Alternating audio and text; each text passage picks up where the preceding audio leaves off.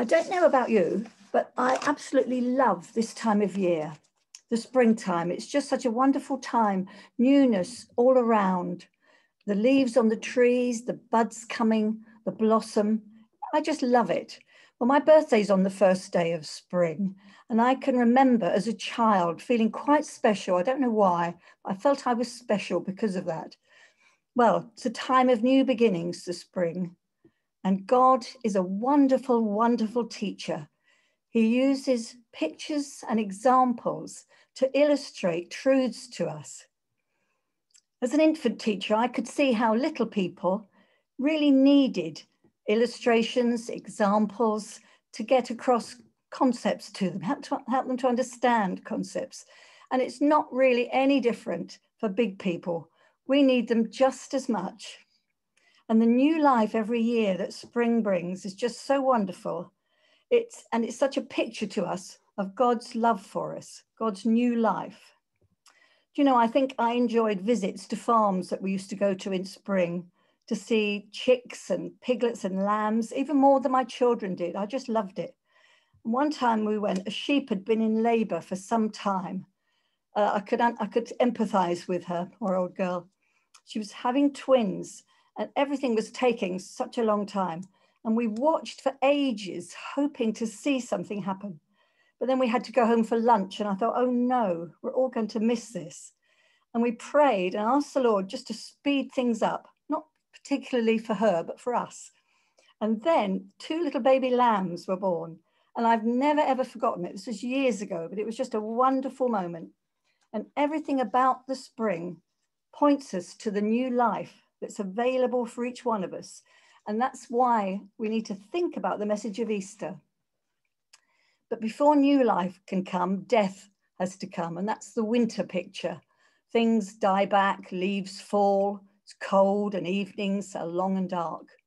But we all have to die to all our old life, wanting to live our own way, have our own way. And we need to come to a place where we can admit that we need God to help us to be different and to live differently. We can't change anything about ourselves, only God can. I can remember so many years in the past, probably in my teenage years, making New Year resolutions to maybe read my Bible and get to know about God, who it spoke about, to be a nicer person, to be kinder, more thoughtful, to be honest and less selfish. But as I'm sure you know, New Year resolutions never last. They just fade away long before the spring comes, usually by about the second week of January. Well, one spring morning, many, many years ago now, I heard the good news, the gospel for the first time. This is really the Easter story.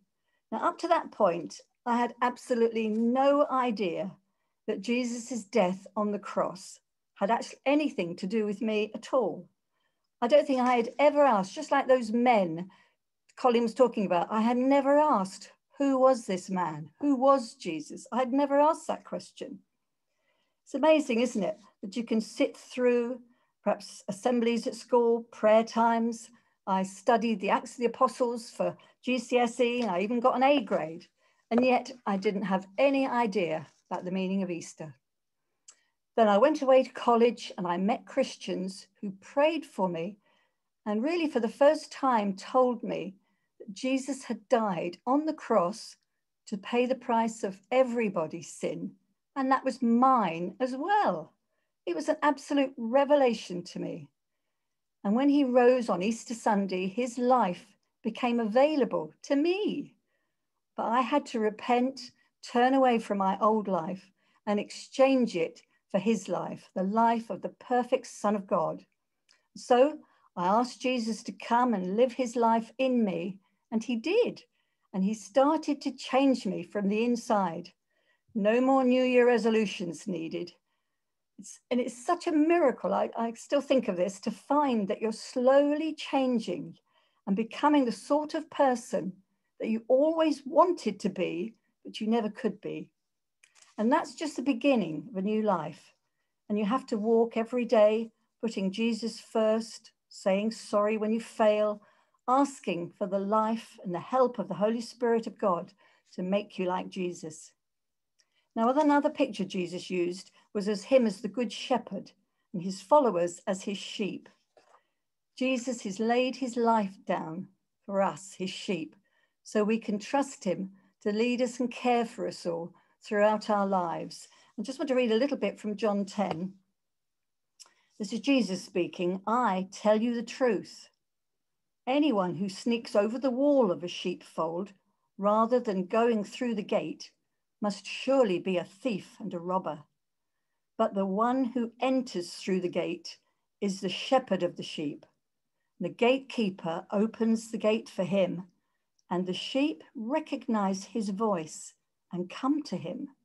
He calls his own sheep by name, and he walks, and they follow him because they know his voice. They won't follow a stranger. They will run from him because they don't know his voice. Those who heard Jesus use this illustration didn't understand what he meant. And I can identify with that. That was me all those years ago. But my testimony now is a bit later in the verse. I'll just read another couple of verses and you must read it for yourselves at home when you get home. But this is in, if I can turn the page, verse 10. The thief's purpose is to steal and kill and destroy. But Jesus said, my purpose is to give them a rich and satisfying life. And that's my testimony. And verse 11 says, I am the good shepherd. The good shepherd sacrifices his life for the sheep. Verse 14, I am the good shepherd. I know my own sheep and they know me. Wonderful, isn't it? Anyway, read it for yourselves when you get home and ask yourself, is this your testimony? Do you know Jesus as your good shepherd? Do you know his voice? Do you have this rich and satisfying life? Or do you feel a bit like those in verse 6? You don't really know what this is all about. Well, if you find that that is your testimony, talk to someone. Ask someone to pray with you and ask Jesus to really reveal himself to you as the Good Shepherd this Easter. And I've asked Colin, could we sing the Lord's My Shepherd?